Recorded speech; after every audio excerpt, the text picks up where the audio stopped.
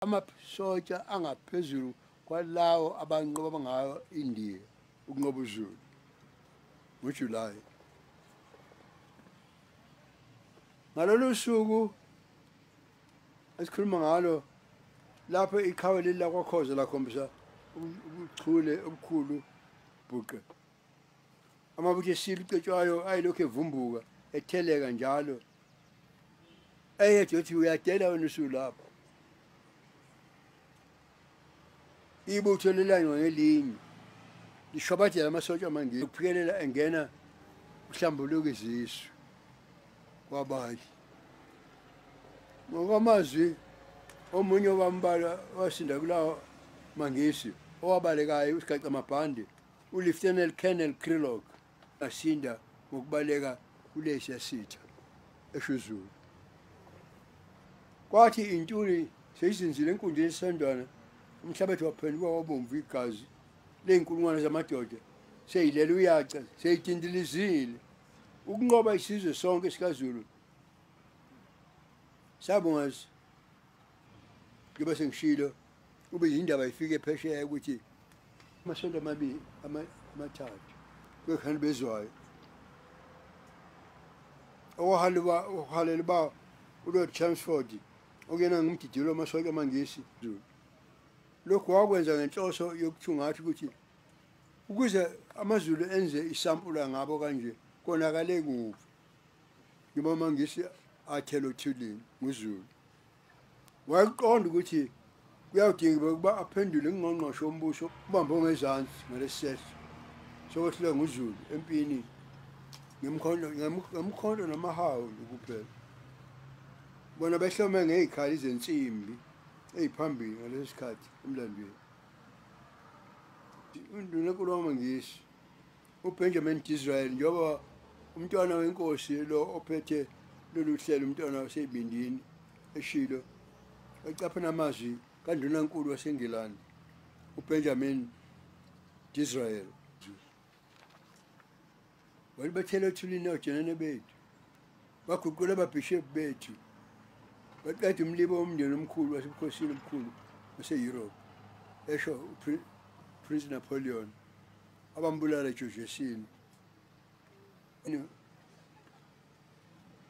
Sengishilo ukuthi bathumela iwici lamasotsha angaphezu kwalaba abanqoba ngayo amandiya.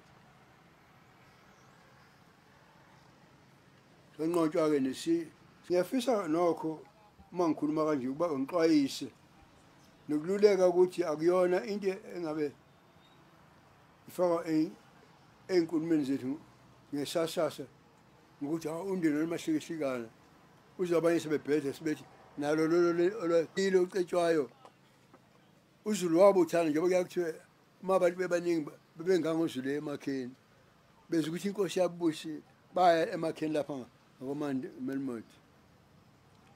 Emva kwalokho base beza la ondini kwase kukhiwa amadlangala-ke kwathiwa-ke yundo. Ngakho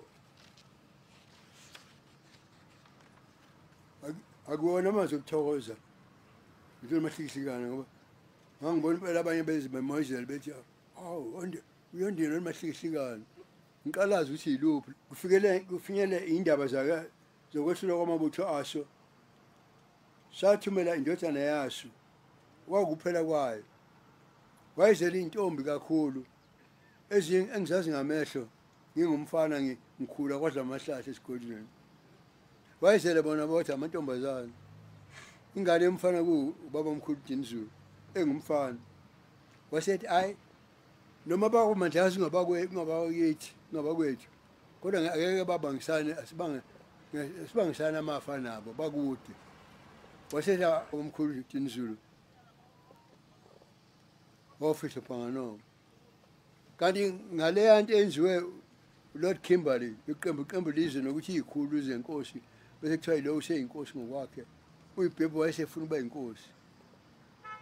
Umntwana kwaMinya wakade enguNdunankulu wenkosi Cetshwayo wathi akamthatha umfihlo uMnyamana. uMnyamana wathathwa wawufihlwa emzini kaMnyamana ekushumayeleni. lapha akhulela khona namangalo basalikhomba bakubuthelezi ngisho manje.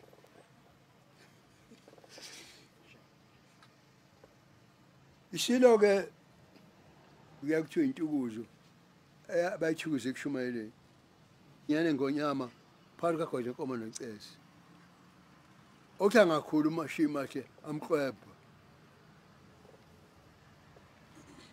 emzini kamnyamana undunankulu waso kodwa emva kwey'nsuku sasuswa khona saya emndeni kaShodo Mbuyisa ehlathini bawufihlwa khona ilapho isilo amangisi asicosha khona lapha sakhishwa esitalini. He was deposed formally sephucwa khona amandla okuba yisilo sathatha sasiwa ePort Danford esikhawini lapho sagibela khona umkhumbi sesiye eCape Town siyoboshwa eCastle lesi-Good Hope kanye nendunkulu yaso eyayidingisiwe naso. Ngokuhamba kwesikhathi sedlulisele eplazini i-Old Mullen eKapa lapha yayiba ney'vakashi ey'ningi nezinye isilo sabuya silambatha phesheya. Amangisi axabanisa uZulu akhweza iy'khulu phezu kwesilo kwachitheka igazi. Yilapho kwadaleka khona impi yasoSuthu noMandlakazi ngoba kwaba nesiphetho esingagculisanga. Amandla esilo ayesengqondiwe ukuthi sasingenazwi kulokhu okwakusele ubungubuso waso. Net Wolseley omunye wey'khulu zamangisi wayelapha eNhlazatshe wabizwa zonke iy'khulu namakhosi esegcwalisa lokho ukuthi lo useyinkosi ngokwakho. Lapho umnyamana athi khona olwami uphaphe eliwini uma inkosi yangaseyona inkosi olwami uphaphe luwile phansi.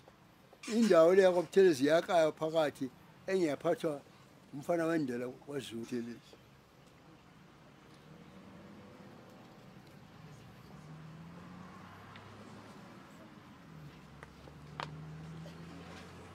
Lokhu kwadaleka ngani na? Kwadaleka lokhu ngoba kwathi uSibhebhu kaMaphitha angeza ukuthi isilo sesibuyile ondini sesiso ondini olumahlekishikana wasehlasela isimpi khona lapho ondini bengakwazi nokubaleka bonke osekethwayo nje kanhlaka basala lapho ondini ngalelo langa. Kwathi indoda yakwaMandlakazi yagwaza inkosi icetshwayo ethangeni ngomkhonto.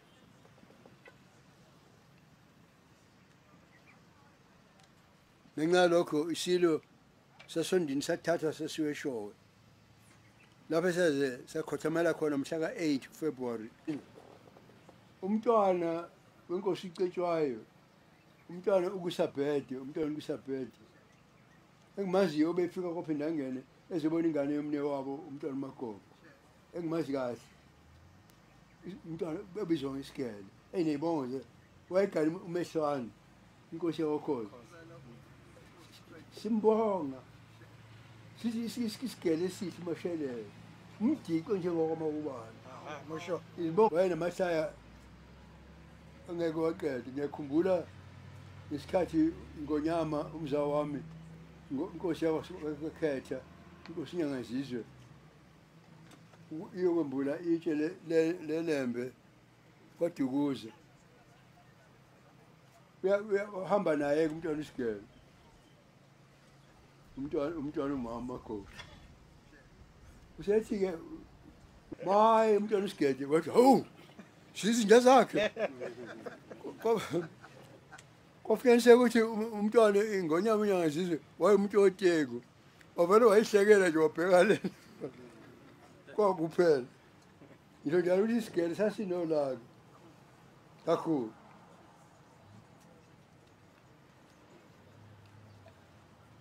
Ngokhathama kwesile-ke laphakela phambili namhlanje nampa oDkt. Mulwe ukunqotshwa kwethondini futhi lokho akucinywanga ukuba ngaphansi kwengcindelo kwethu eminyakeni eyalandela besicindezele ngayo noqheka kolwalandelayo olwadalwa ngenhloko kwinto ephilayo ezinzulwini zemphefumulo yethu futhi kuyichaza ngokubuthini ngobuthina thina singobani uphinde kube yinto ebonwa ngamendo iphinde ithintwe ngezandla ingumoya onganqobekiyo wesizwe sikaZulu. Ngingacela inkosikazi kaMr Oppenheimer uStrili khona inkulumo ama-lecture ngasho njalo ngathi the unconquerable spirit of the Zulu people. Emva komnyaka eyikhulu-44 savela Isandlwana phakathi kwaZulu namaNgisi. Namanje sekhona iNgonyama nasi sebesithi bayede nje khona manje. Esaqhakela esithalweni sobukhosi isizwe kaZulu iNgonyama uMisha uZulu kaZwelithini. Ihlezi esithalweni sikayise isilo Siphiloni Bhekuzulu nyangazizwe kaSolomon. Naye waqhakela esithalweni somva kayise iNgonyama uMaphumzane kaDinizulu. Naye wahlala esithalweni sikayise isilo uDinizulu. Ngokunjalo naye owangena wahlala esithalweni sikayise iNgonyama uCetshwayo kaMpande. Owahlala esithalweni seLembe emva kombuso wesilo uDingane. Ingonyama selokhohle inhloko oyinomfi onguyibutho ohlanganisa uZulu waba imbumbe kusukela emandulo lesizwe. Nakho ke ngihlezi neofficial esepitoli ubeke kahlala epitoli akhona namuhla sidlulisa ukuthokoza kwethu esilweni iNgonyama yethu.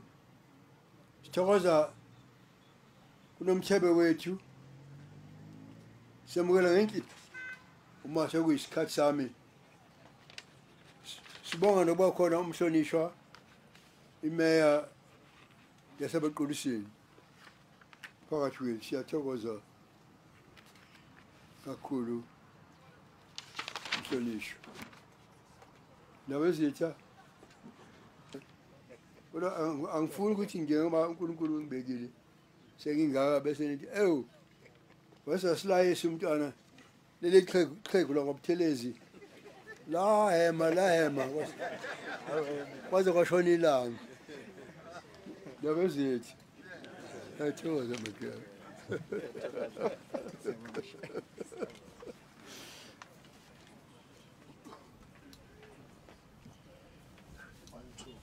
Sithokoze umntwana okwaphinda angene ukusihlephelela lo mlando. Umntwana esazobuya futhi asiphakele lapha ondini. Sesizoza okulandelayo njoba nakho nje sezwile ukuthi iNgonyama isidlulile kwaNongoma izodlula khona lapha bese silandela. Kodwa ngicela ukuba umntwana athathe leli thuba ukuzovula ke lo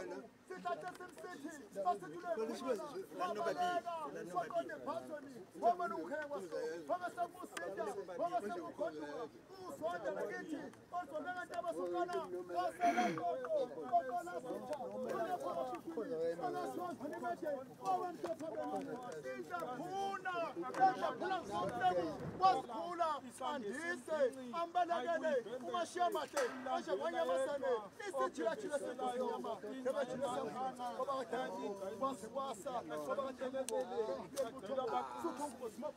simakhwemkhwemu sinjenza abafundisi bamasonto abasemqhubelweni emakhajana ayizigegeba enganabasenza bebemakhanjana ayizigegeba thambo lenyoka lohlabela imfondo amathuseke abaselayo ishonge lihle engenasithungela lingabe nesithungelo liphuthe ekhalonina uhlanga sabantu mabe ezabafishane zimbangela isithungela sithungela ngusowezama imfusi abantu yaphuma ezandleni zabazulu bathi bayibamba. Memorial stone of which This is the monumental stone of Chingwayo Kamahole Khoza. The monument of Chingwayo Kamahole Khoza. Chingwayo was born in Tumkulu clan, Ngonyane, Ngonyameni, Lunek. Mahole Khoza resided in the woman who was carrying the baby on her back, kidnapped by, and her baby. He named the baby Chingwayo because the father ran away and deserted his family. Kamahole did not have an access by His Majesty King Bande into Uluchane regiment. He was then